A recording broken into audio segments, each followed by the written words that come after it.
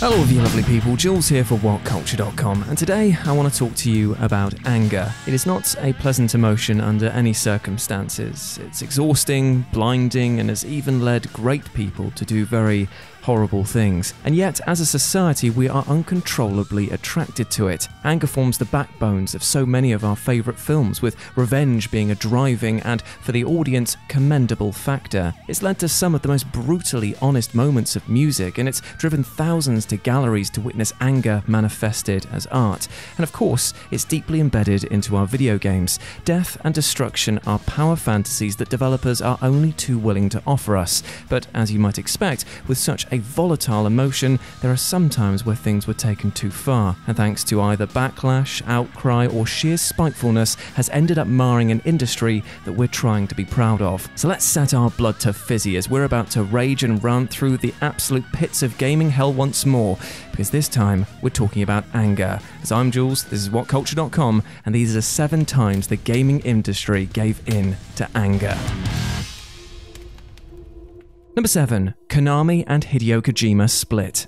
Often, you can only truly determine the strength of a relationship when it's actually tested, and for a while it seemed like Konami and Kojima would forever go hand in hand, frolicking along the sand, calling each other Princess Beach. However, when push came to shove in 2015, the world got to see how petty the publisher could be. Now, I understand that Hideo Kojima, while seemingly being the most affable man in the world when you consider just how many celebrities wanted to be part of Death Stranding, might not be the easiest person to work with. I say this because his visions for titles are usually intricate and complex, requiring huge development time and budgets. And it seemed that Konami was simply not prepared to wait nor shell out the required cash. The split seemed to be one straight out of high school, with Konami publicly deleting Kojima from their Facebook, and by that I mean removing his entire existence from the Metal Gear franchise, cancelling Silent Hills, and even going so far as to deny him access to the Game Awards in 2015, to accept, by the way, an award that he'd won. It was petty on the smallest levels and driven by an anger that was so childish that it was incredibly unbecoming for the publishing giant.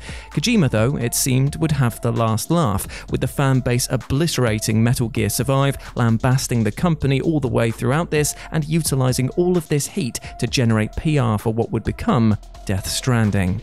Number 6. EA helps define microtransactions as gambling. Across the majority of 2019, the world of microtransactions was turned on its head when people seemed to finally notice a lot of similarities between how this practice was implemented in some video games and gambling. Now, gambling, as we are told by nearly every governing body, is something that only adults should engage in, and only under strict guidelines. Yet, in the wild west of the video game industry, it seemed that anyone could set up a game and begin using loot boxes to encourage impulsive spending. For years, this practice had just been flying under the radar, but with EA's absolute clangor that was Star Wars Battlefront 2 provoking outrage from the community, the wider media was quick to take notice. The fans had pointed out that Battlefront 2 had become a pay-to-win experience, where loot boxes were rewarding players who pumped in enough cash with game-breaking abilities and skills. Quick to backpedal, EA ushered in statements of apology and removed the loot boxes from the game, but the fans didn't stop. They were sick of being treated like guinea pigs by companies like EA looking to milk some more cash out of them, and carried on pursuing the developer. As a result, the argument reached a wider forum, and entire countries began to look into classifying loot boxes as gambling accessible by minors. It was not a good look, but thanks to the anger of the community, a reshaping of the industry itself was set in motion. Where it ends and in what form, however, is still to be decided. Number 5. Phil Fish quits the industry.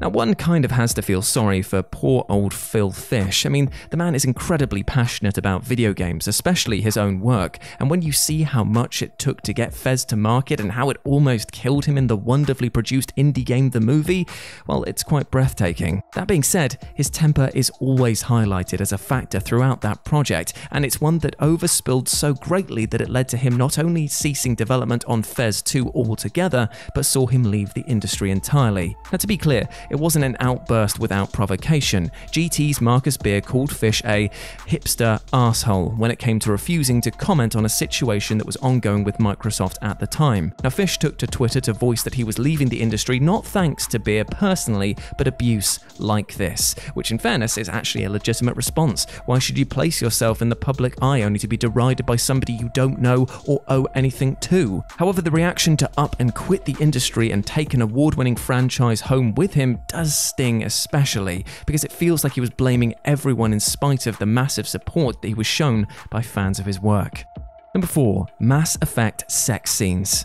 If you know anything about the Mass Effect series, you'll understand it to be an epic, trawling sci-fi odyssey that puts players front and center in the middle of a galactic war, where every choice that they make impacts their journey and where the trust and bond of your crew could mean life or death at every turn. However, if you don't know anything about the Mass Effect series, then you may well be Fox News, who used the release of the original game as another excuse to tune up that tired dad rock band known as Video Games Are Corrupting the Children. It's not a stretch to say that Fox News thrives on controversy and unbridled, often outspoken anger. It's unfortunately not alone in this category, but it's easily one of the most prolific. And so when it came to Mass Effect and specifically its romance options, they had an absolute field day. Claiming that the game had intense sexual moments too shocking for TV, reporters brought in countless, air quotes, experts to help chastise a franchise that none of them had played. Imagine having the gall to sit on live television, spout off your opinions like they were fact, and then admit to having never played or seen the game. Cooper, have you ever played Mass Effect? No. That's like me saying that I don't agree with the ending of The Lord of the Rings because my mate Steve told me that Frodo uses an AK to shoot Sauron in the eye. Somehow it seemed to me to not really fit with the rest of the fantasy-themed narrative, right? You know what, in fact, I think that they should change the ending. What do you mean that that's not how it ends? Well, I'm on TV, so I'm therefore right. Number 3. Kane and Lynch destroy GameSpot.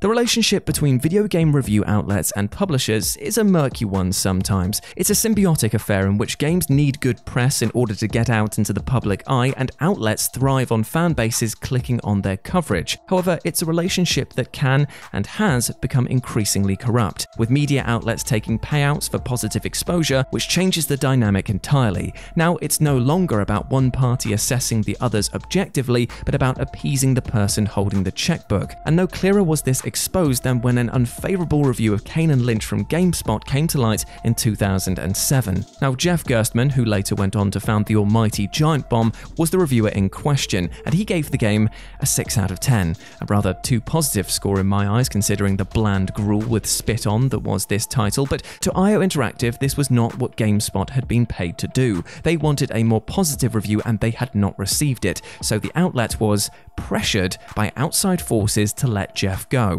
What a horrible display of anger and power over the relationship between publisher and reviewer. It was quickly snapped up by the media, and ever since there's been a very unsure dialogue going on between these two groups. IO Interactive's anger was on display, and the rallying support behind Gerstmann's new project showed that it wasn't something that the public was happy with. Number 2. Real-life stabbing thanks to Counter-Strike.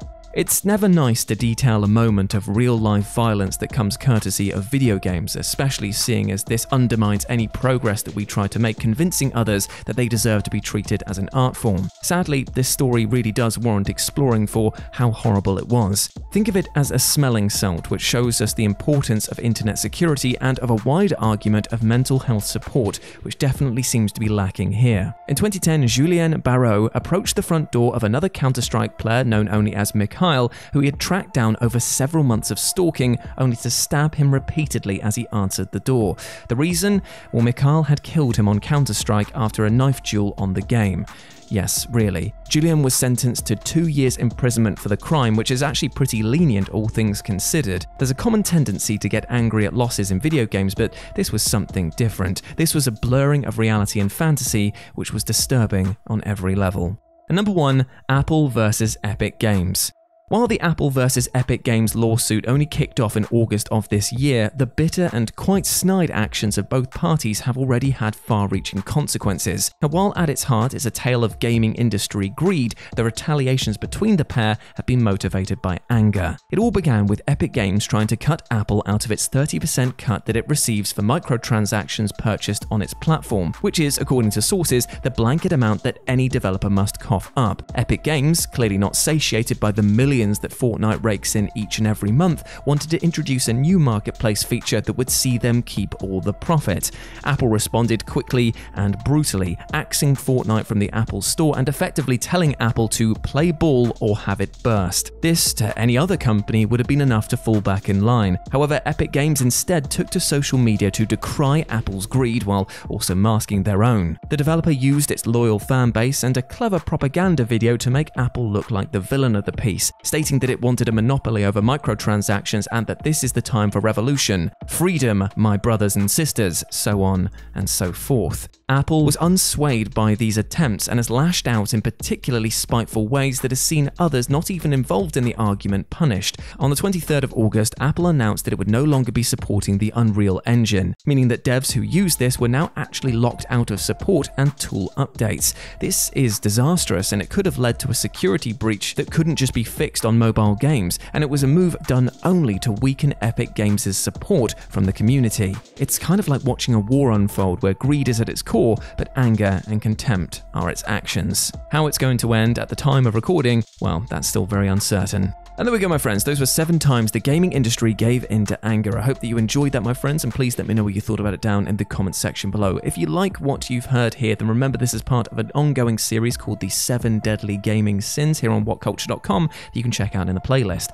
I hope you have a fantastic day, whatever you get up to, my friend, and go out there with love in your hearts and definitely not anger, because you will live a healthier and happier life if you do that.